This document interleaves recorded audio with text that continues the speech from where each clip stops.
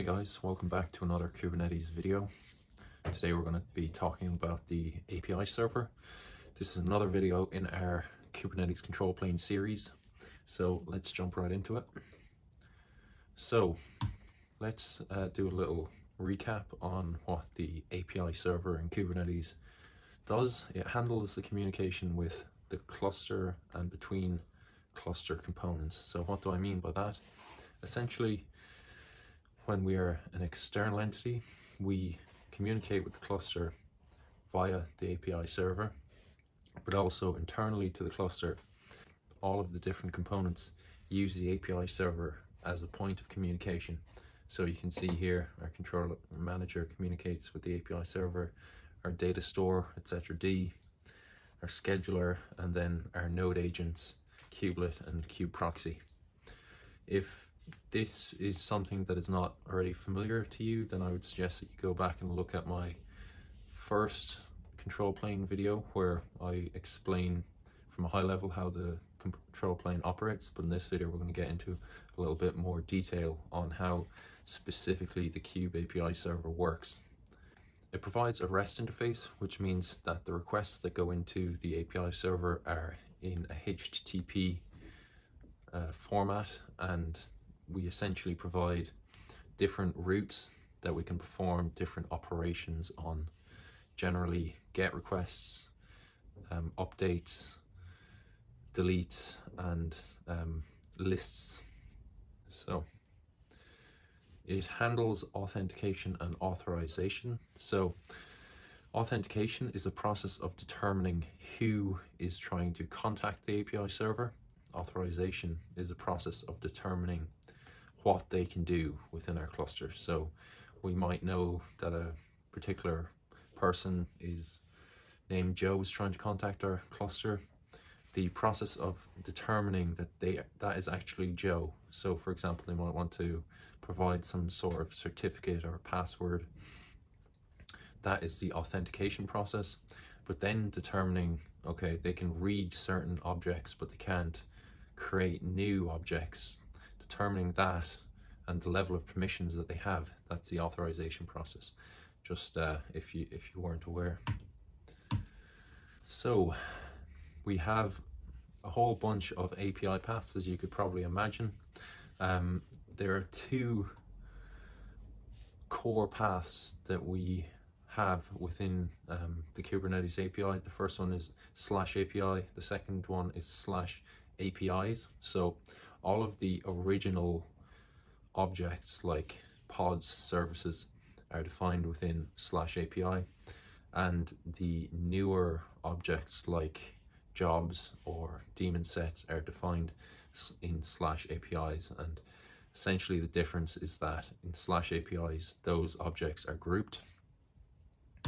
We do have to utilize namespaces when we're accessing the Kubernetes API. Similar to when we use kubectl, we just add to the path the particular namespace that we want to specify, and we also specify that we are in /namespaces because there are certain objects like namespaces that aren't namespaced.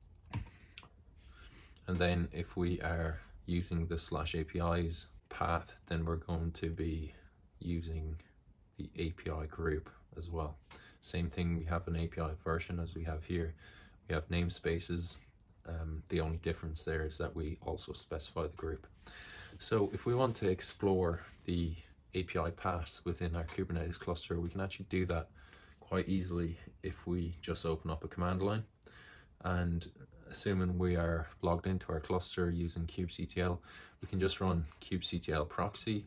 That will give us this endpoint that we can go to within our browser and have a look around and see what the API actually looks like. So if we do that, we can have a look and we can see, first of all, if we just go to the root directory, we have all of these different paths that we can have a look down. Let's start with /API/v1. See what we have in here. So now we can see we have a list of different types of resources like bindings, component statuses, config maps. If we want to just look at pods, see what happens here. Well, we have a list of pods, and these would be the pods in the default namespace because we haven't actually specified a namespace. So go back, look at namespaces. We can look at our test namespace and then have a look at pods. So we can look in here and we see that we have just the one pod in this namespace, and it's called Nginx. So we can come in here and look at the actual JSON specification of our pods, of our singular pod. So we have the name, we have the namespace, and we have a bunch of different fields that are generated by Kubernetes itself. These are not fields that we have specified when we're creating our YAML file. Our YAML will be quite a simple definition, but here we have things like the particular networking manager that we're using. In our case, it's Calico.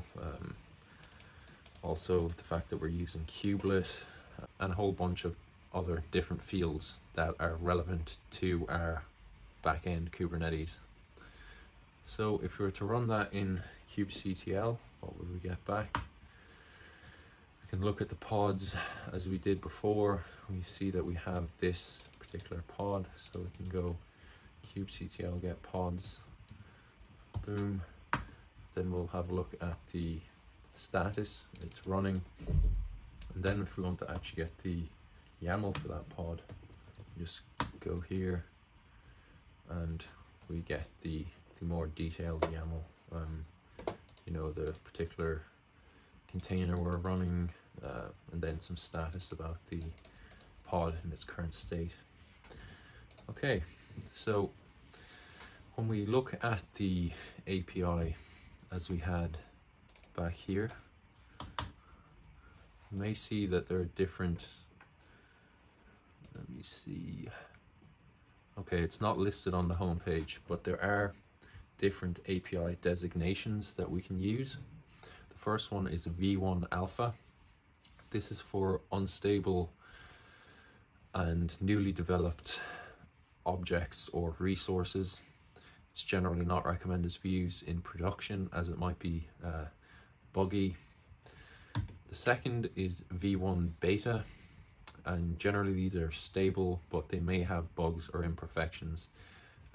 They can be used in production, but it's just a warning to the user that they may not be completely perfect yet. And then finally there's the V1, and these are generally available resources or APIs, and these are fully production ready. They've been tested for probably an extended period of time and they're ready to be used in production. Now let's have a look at the life cycle of a request. The first step is authentication. As I mentioned before, authentication is the process by which we determine the identity of who is making the request to our API. There are a couple of different routes that we can go in terms of authentication. The first one is local. These are Kubernetes native methods of authentication. The first accepted is client certificate, bearer tokens, and HTTP basic authentication, although the latter is not recommended as it's not as secure as the other options. The second method we could take is pluggable. So there are various Kubernetes plugins that we can use for authentication. They're not native to Kubernetes, but there are plugins available. So a couple of examples are OpenID Connect and Azure Active Directory. Then finally, we can completely outsource our authentication to remote webhooks, and this will essentially hand it off to a third party, and the third party will return the tokens or certificates that we require to continue with the request and service the user. Next is RBAC/authorization. As I mentioned, this is how we determine what a user can do. So to put it in words, we determine if the identity has the required role to perform the requested action on the requested resource. So the identity is the person or service count that we have identified in the authentication step. Then we have to determine if their role that they have can perform the action that they want to perform on the resource that they want to perform their action on. The next step is admission control. This is where we determine whether the request is allowed to occur. We potentially apply modifications to the request in this component, and if an error is found, the request is rejected. So admission control is a phase of the request where we implement interceptors that can perform various types of filtering or different functionality upon the request.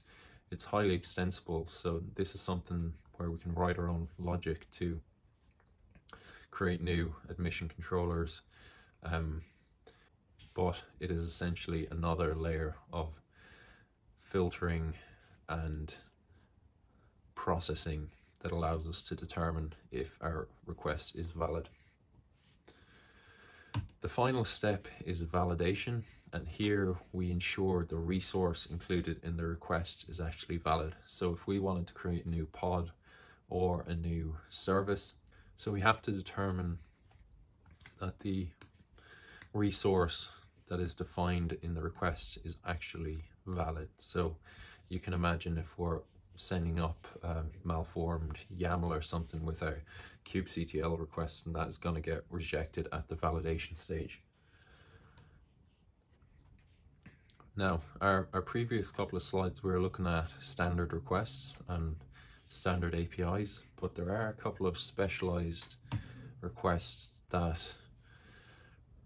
are slightly more complex and require additional functionality on top of our generic REST API format.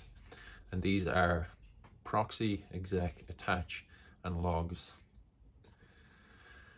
So the simplest to understand would be the logs example. So when we are trying to retrieve the logs from a particular container, we may want to access that container and keep the logs open.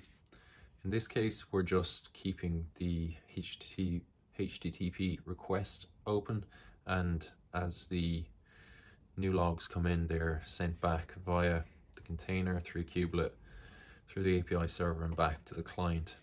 However, with exec, proxy, and attach, we're actually leveraging WebSockets, which allow us to perform bidirectional data streaming. So you can imagine if we are interacting with a container, we want to be able to constantly send data and also constantly retrieve that data. And how we achieve that is via these WebSockets. On top of the WebSockets protocol, Kubernetes have also built functionality for allowing multiple concurrent streams of data in either direction using a single WebSocket session. So you can imagine if you are in an exec session, you would need 3 streams of data to perform whatever actions you need to perform. Those would be standard in, standard out, and standard error. So in this case, we'd have 3 separate streams sending data to the container and back from the container currently. So that is an additional piece of functionality that Kubernetes have implemented on top of WebSockets. Finally, we have the Watch API. So this allows a particular client to monitor changes rather than constantly polling and trying to determine if there were changes made to the cluster state. So you can imagine this will be useful for tools that implement a GitOps model. So what that means is that in a lot of production environments, we'll actually define our Kubernetes manifests in a GitHub repository and then use a tool in order to continually ensure that what we have defined in our GitHub repository is matched in our actual cluster state. So we can leverage the Watch API in such scenarios so that we can easily fix any differences between desired state and our actual current state. Finally, there are internal control loops that the API server has to service itself rather than utilizing a controller like we have mentioned before. Normally this would be all handled by a particular controller in the controller manager component of the control plane. But for things like custom resource definitions, then